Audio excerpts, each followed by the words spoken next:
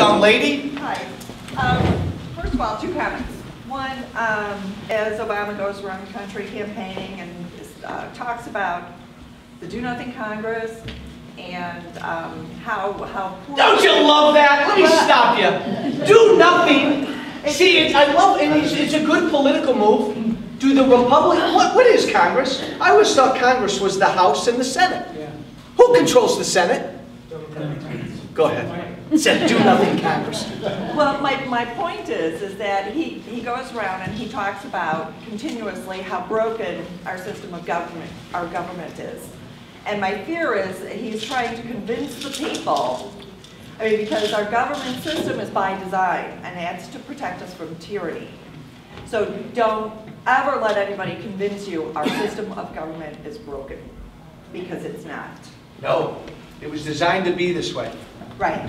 Especially in a fight like this. Right, but he uses that over and over and over again. Look, I caught a lot of grief because 3 months ago when he called this big joint session of Congress to announce another jobs plan, I didn't go and I came home. He has been running for re-election since he gave his State of the Union back in January. And I got to tell you this, the president in many ways is not relevant. Democrats in DC don't really pay attention to him anymore. He's not serious.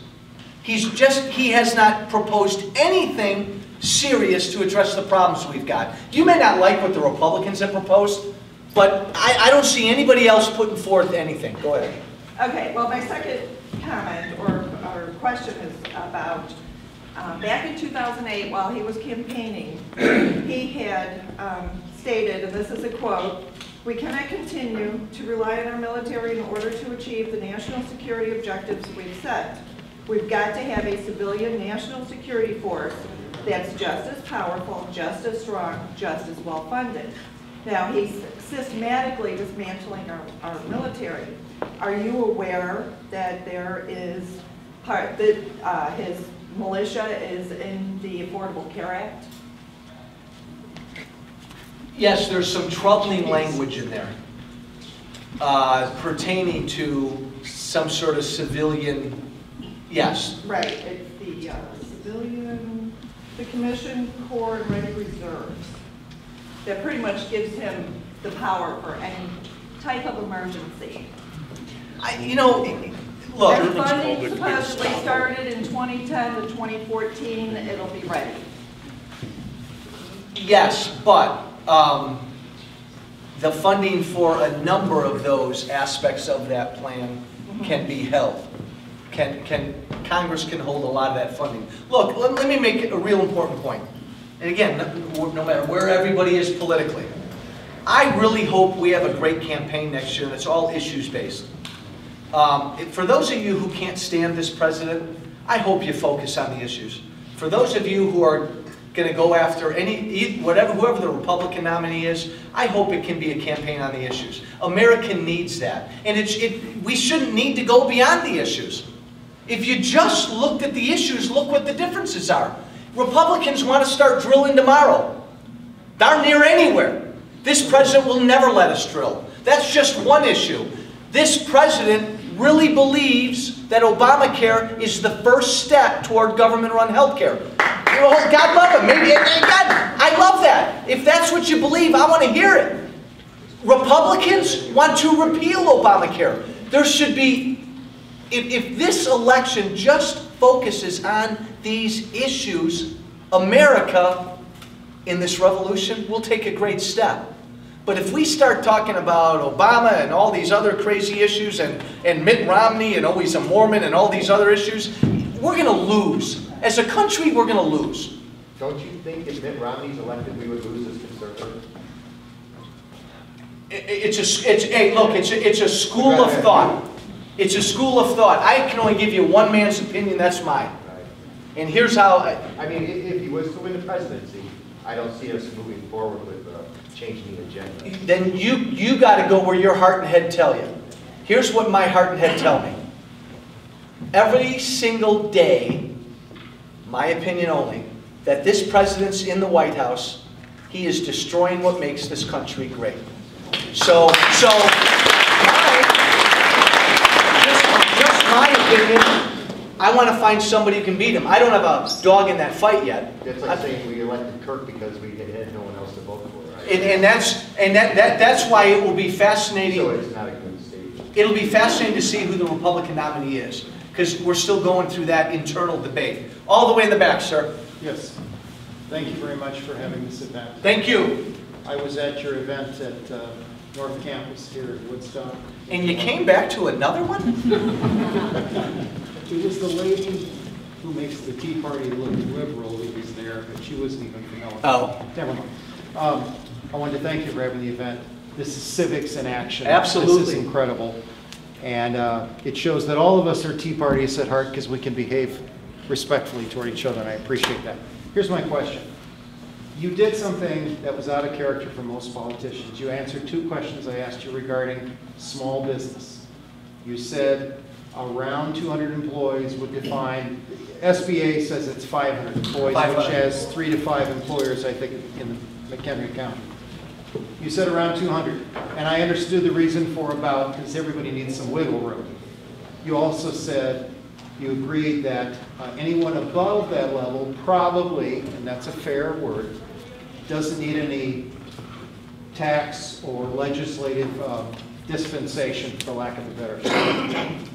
I'm an entrepreneur myself, sole practitioner.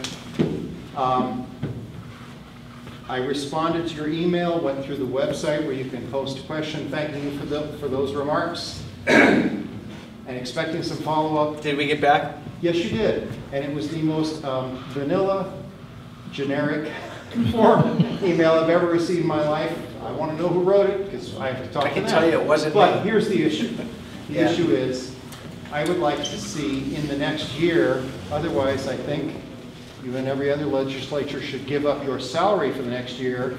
If nothing gets done, I would like to see some hardcore propositions that are focused on that group of small business owners.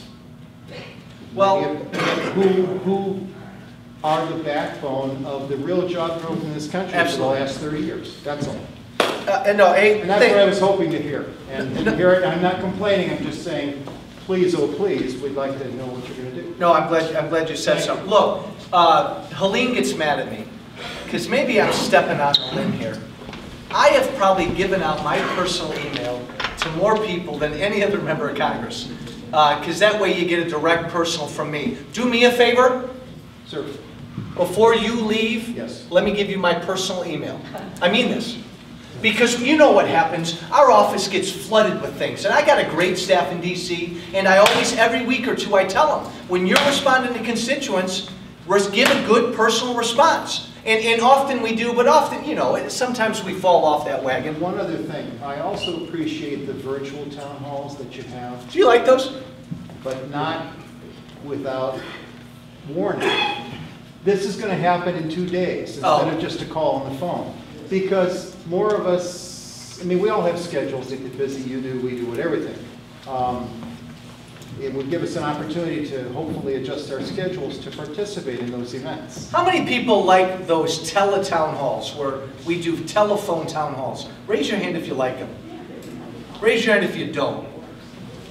How many people are sick of, give me some feedback, am I doing too many automated calls letting you know that I'm doing a town hall in your neighborhood? How many people are sick of my automatic phone calls? Oh, put your hand down. I'm just kidding. I'm just kidding. All right, I worry about that. I can promise you this. I will never do those automated phone calls for anything besides town halls. On small business.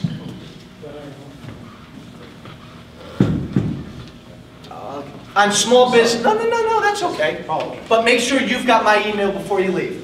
And that way we'll direct, I want that. Your congressman is extending it. And out of courtesy, I promise that it doesn't go on Twitter or Facebook. Thank you. Look, again, I don't know, on small business, I don't know what we can do in the next year. We can try to chip away at some things, but this president and the Senate, they're not going to agree with a lot of what we want to do. To me, it's pretty simple. I want to lower taxes. I want to repeal regulations. I want to take this thing called the estate tax. I want to get rid of it, and I never want to hear from it again. Capital gains tax I want to phase down and phase out. There's a lot of flat tax. We talk about comprehensive tax reform. There's a lot Republicans want to do on the tax side that we really just can't do for the next year because we don't run DC. Yes, sir. I'm worried about the waste in government. We have Fannie and Freddie. Nobody was watching the store there, as far as I can see. We had thousands of forms that were either complete fraud, no inspections made, our money was thrown away, and who profited?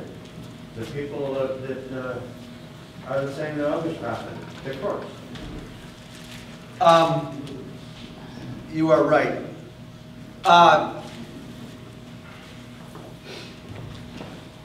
This is part of,